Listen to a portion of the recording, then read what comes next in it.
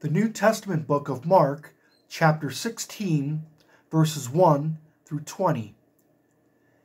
Now when the Sabbath was past, Mary Magdalene, Mary the mother of James, and Salome bought spices that they might come and anoint him.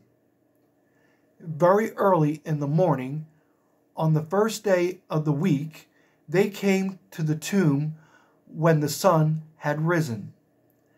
And they said among themselves, "Who will roll away the stone from the door of the tomb for us?"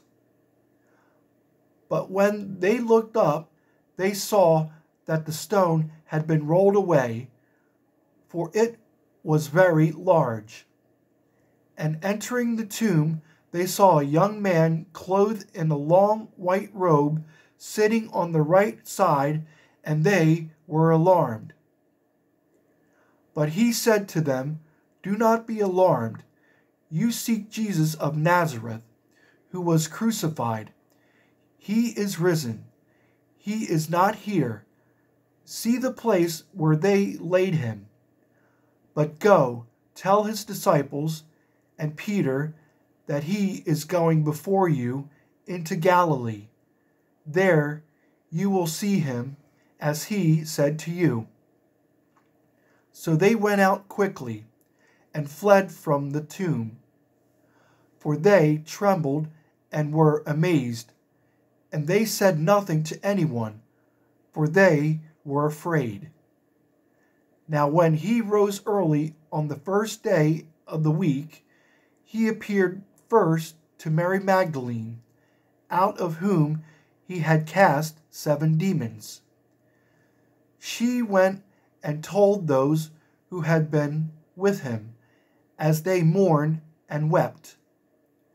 And when they heard that he was alive and had been seen by her, they did not believe. After that, he appeared in another form to 2 of them as they walked and went into the country. And they went and told it to the rest, but they did not believe them either.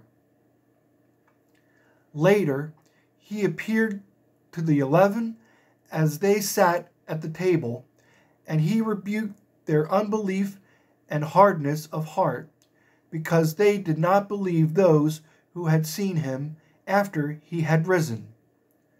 And he said to them, "Go into all the world and preach the gospel to every creature. He who believes and is baptized will be saved, but he who does not believe will be condemned. And these signs will follow those who believe. In my name they will cast out demons, they will speak with new tongues. They will take up serpents, and if they drink anything deadly, it will by no means hurt them. They will lay hands on the sick, and they will recover."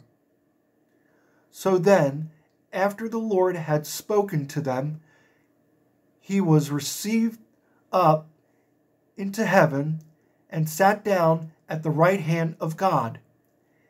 And they went out and preached everywhere, the Lord working with them and confirming the word through the accompanying signs.